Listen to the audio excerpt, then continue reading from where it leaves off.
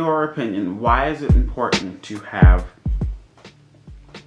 queer representation on sets and media, and just all around queer representation when it comes to where you guys are working on, like I said, sets, media, etc.?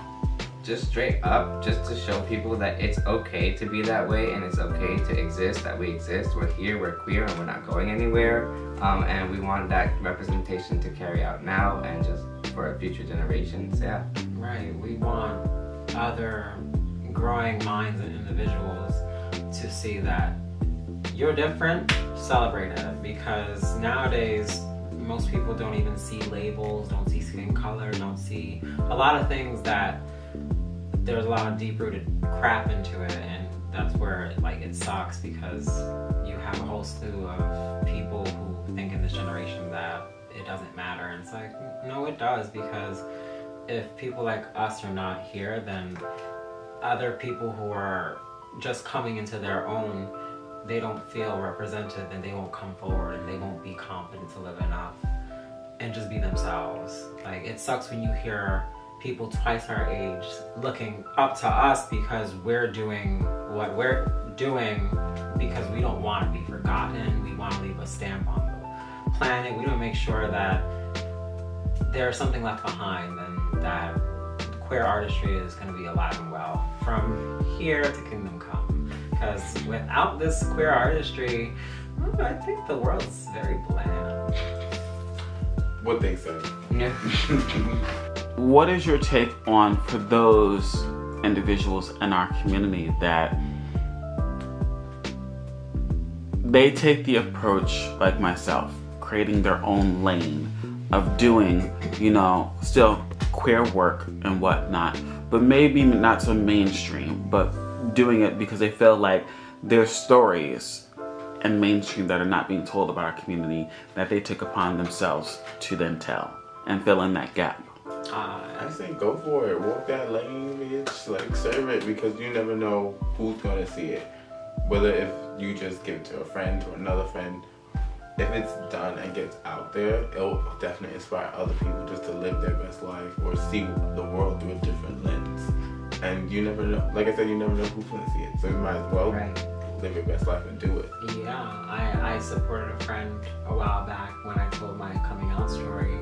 And that video on YouTube has over 1 million views, and the one person that I wanted to see the story saw it, and that changed everything, and it was my father. So I was really happy that I got to do that for an LGBTQ archive of just stories from the 80s, 90s, 2000s, all versions of coming out stories from every walk of life, whether you're cis, whether you're trans, whether you were bi-curious one day and now you're gay as how, like, it comes from every line, and it's like, it's such a beautiful thing because people don't believe that it's out there.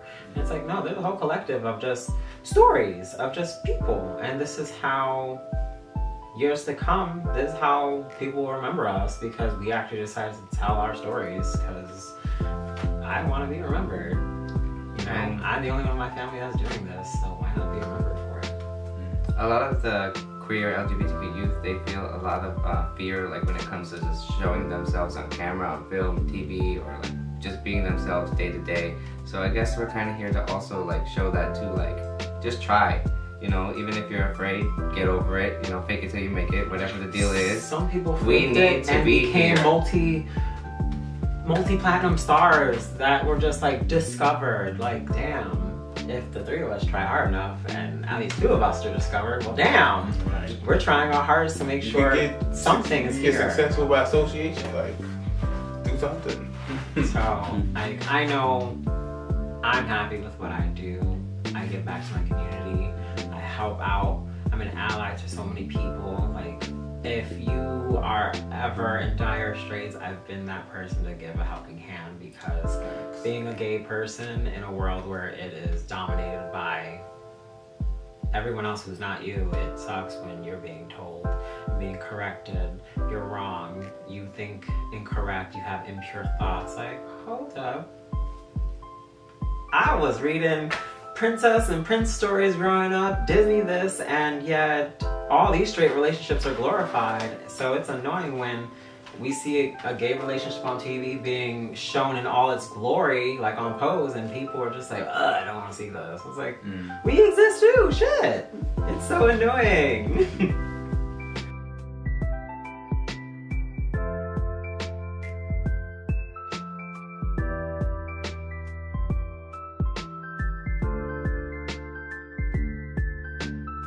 What is in store for, you know, Filipina and, you know, her crew? Because ultimately, you know, you have a crew of your, you know, your friends that support you and whatnot. What's next for you guys? Filipina, I would say, she is still healing. She is growing. I hope people try to at least help me grow. I would say that's the most important thing for myself, because I always self-doubt myself and people don't know that about me. And I would say I can't predict what future comes to me, and I don't know what I'm gonna be doing. It just depends on how the life flows, and whatever happens, whatever is not, it's not. Whatever closed door closed, I hope one is open. And yeah, I'm just grateful to have friends like I have right now, especially the crew that I have, the Queen's Brunch, and all the close friends that I have. And also this great talk. I hope you guys learned something from me, that I'm actually not a conniving evil bitch. But you just gotta know who is deep down of other people. Do not misjudge other people. Maybe if they say it when it's not appropriate, but yeah, you just gotta have an open-minded and just understand each other. So yeah.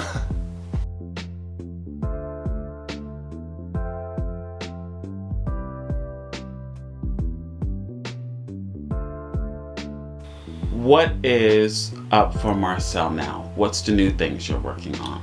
So I've had quite a bit of projects I've been working on for a hot minute. I've also had a lot of setbacks. You know, granted, everyone has setbacks because of the pandemic, but I've also had time to really grow as an artist and really discover like what are my niches.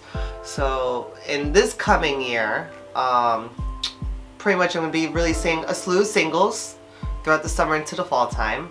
I originally wanted to do an EP or an album, but we're pretty much more in the EP market and the singles market rather than the full-length album, which is fine. You know, for me, like, I can ride that wave, and if I want to do a bigger project, I'd rather have a bigger budget, more time, and be more polished. What I was working on 2 years ago, which I'm trying to get out right now, is, you know, my come-up stuff.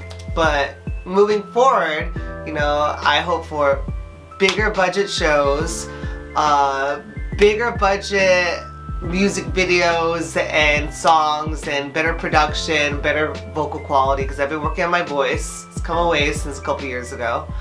And yeah, just giving you production. It's what you need.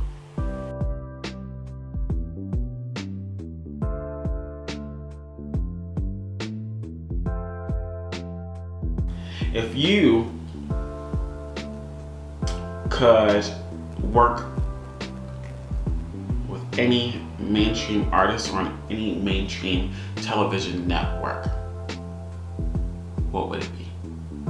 Wow, I've always wanted to work with Megan Thee Stallion because she's an entertainer, and I personally like her style of dance, and I feel like I would be a great backup dancer, and I would love to meet her. I really would. I love Megan Thee Stallion. And there's many others, but if I were to pick one, I think that would be my moment in history. That would be super cool. I'm thinking about like, where would I see myself on TV? Because people don't see that, but I feel like I fall more into the comedy realm of TV. So I'm like, where does that fall? And the only thing I can think of is Wildin' Out. I would love to be on Wild 'N Out. I think that would be fun. Wildin' Out. Yeah. I think it would be so fun. Either, yeah. No, I would be on Wild 'N Out. I can't think of much else. I mean, they have stuff like even Netflix shows that they're like dramedies. Like you have a little bit of drama, but you also have those characters that bring the comedy aspect into it. Oh, what's it good? Oh, I do voiceover work. So I see myself in cartoons. That's why I think I was having a hard time with that question. I'm like thinking about like regular. Well, it could be any particular thing. I would do animation. Like I would do animation, comedy, like Big Mouth or like adult cartoon voiceover shows. I would love to be in any of them. Like do any of those voices. I think that would be fun. Cartoon Network voiceover, stuff like that. I would do voiceover. I saw myself doing, well, many different ways, because I have a lot of different things that I want to do. I would love to do my own cartoon one day. I would love to write books and different things, but in the next 5 years, I want to be doing mainstream modeling gigs and taking my creative direction and applying it to like music videos or marketing campaigns and different things like that to be used in that type of manner. And I also see myself actually getting into photography and being able to kind of have a hand in all aspects of the creative process and being able to be the photographer, the model, and the director. Now, would you see yourself getting your LLC for that, or having like opening like your own type of business? Yes, I actually do have a DBA. So it's under the name of Pretty Imperfections, and that was originally my podcast. And I stopped doing my podcast a minute ago because I was going through a lot, couldn't keep up with it, stopped doing it. But it was the original vision for everything. And Pretty Imperfections for me is it's kind of like, I don't know how to say it, saying you're ugly but you're pretty. It's like basically embracing all of your imperfections. Yes, the flaws. Yes, finding the beauty in what society would deem the imperfections or the flaws or the things that are wrong with you, and accepting those as a part of who you are. Like some people say that having natural hair is not beautiful, it's not something that should be embraced, but in reality it is, and it's my hair, and I should find the beauty in it, even though it gives me an arm workout pretty often, you know what I'm saying? So for me that's that quote-unquote imperfection, but there's beauty in it because it's who I am, and it's the hair that God gave me, and for other people doing the same, finding the beauty in your imperfections.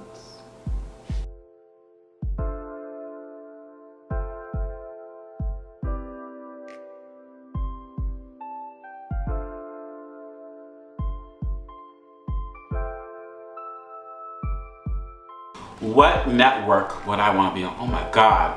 Okay, so here's the thing.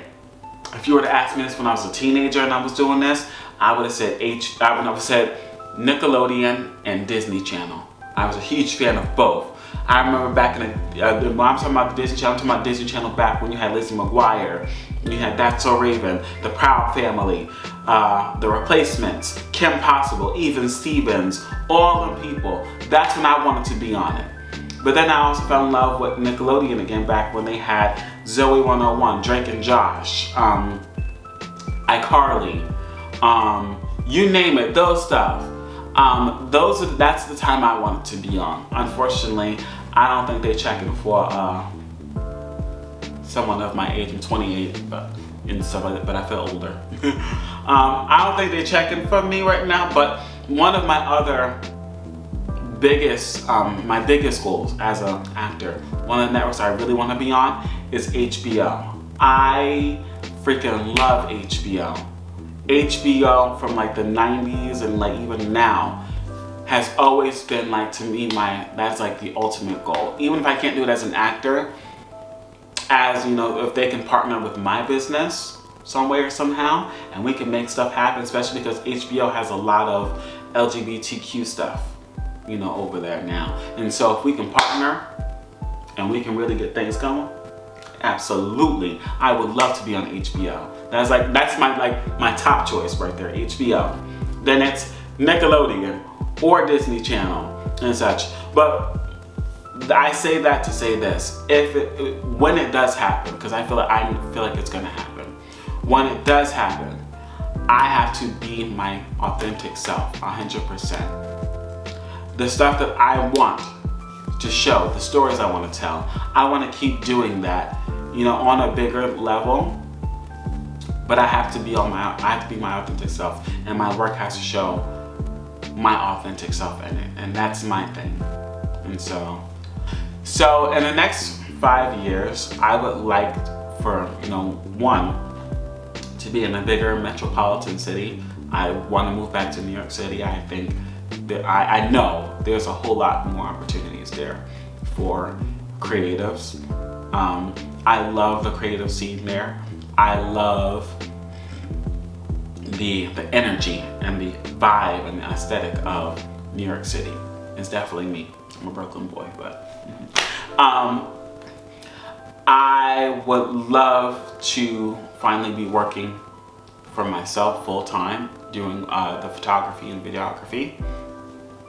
I would love for my career, both as, you know, the photographer, filmmaker, and an actor. I want to be at that next level. I want to definitely have a strong team behind me. When it comes to an actor, I want to have management, and I want to be able to consistently, you know, work. As a business owner, I want to have a small team, you know, working with me. I want to bring on other, you know, BIPOC, LGBTQ individuals onto my team. I'm all about everybody, each one helping each other. You know, at the end of the day, that's how us small Black-owned businesses are going to grow. You know, it's by us helping each other. And so I want to bring on another photographer, someone who can do reception and such. I want to bring on another editor. I want to bring on another graphic designer. And, you know, I think that's it. But definitely I want a small team of other BIPOC LGBTQ creatives. I think that we can get so much done doing that. We can really work some magic and such.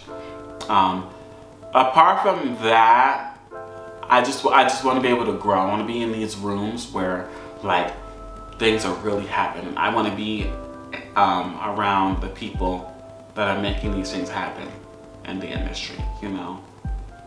And I know I'll get there in time and such, but that's definitely my goal for the next 5 years. And so, yeah.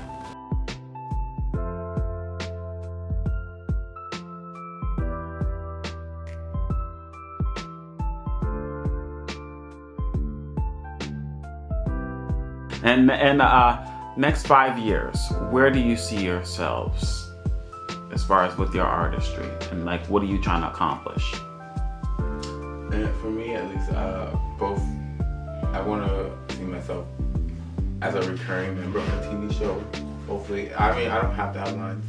I would love lines, but just seeing myself being wanted like that on a TV show, where it's like we need queer people like that. Like Post, for me, it was the only really show that kept me recurring. Other shows, it's like, oh, he, they, she looks too good, so we can only use them like once or twice, and that's it. And it's like, well, sorry, I don't want to cry wolf when I'm the pretty one, but like, what am I supposed to do? But in the next 5 years, I want to do that in the media world, but also I'm focusing on health and wellness as well, and I want to get my own studio and have that up and running. Nice. I'm taking it day by day. You know, my mission is just to like spread joy and give people their health and fitness through dance. And that's about it. Like, I really can't see that far ahead right now, but I just know that I'm here for a purpose, and this is that purpose. I want to be on a TV show. I want lines. Screw that. I want lines. I want lines. My memory is shot sometimes. But that's why I love TV and film. Like I'm sometimes watching stuff and I'm over here quoting lines before it even happens. Like you've been there. You just love talking. Yeah. So I already know. I think I'd be well off when it comes to that. But taking things day by day, trying to get, you know, we're still working during a pandemic. The pandemic did screw a lot of people over. The pandemic screwed my health over, so I'm still reclaiming my health. But yeah, I see myself doing a lot more stuff in the next 5 years. I mean, hopefully I'll officiate some marriages by then. Yes, I have that license. If you need anybody who needs marriage. But yeah, because we could do it too.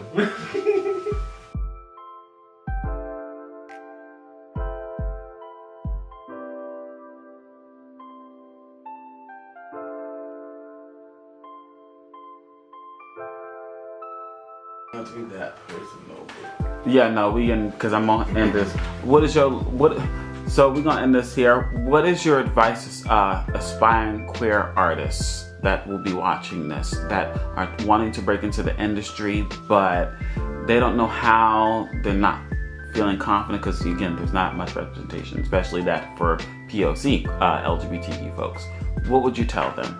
I would say just create your own lane, like knock down anything that comes in your way and just be in your own space, because if you put into that and let that thrive and develop, other people are going to see that dedication you put to yourself and that confidence, and no one can take that away from you.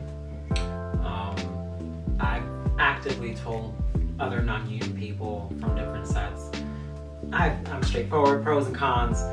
What do you want to do? Where do you see yourself? And boom, other sets later, I'm in SAG too, and it was because of your like breakdown of X, Y, and Z. Like I'm very transparent. I'm like, this industry is cutthroat, and if you don't think quick on your feet, if you don't roll with the punches, and if you know how to have a resting bitch face and just be unfazed by the crap, you can make it far, because other people have made it exponentially far. Yeah. So I say live your best life. But with that being said, like for me, like from a social work background, I learned that comes from making sure you're not only like physically healthy, but mentally healthy, socially healthy, and just doing the best that you can for yourself with what you have. And if you want more, you have to be able to want to do it as well, to have that effort and motivation behind it. If you really want your dreams to come true, go for it. Slay bitch.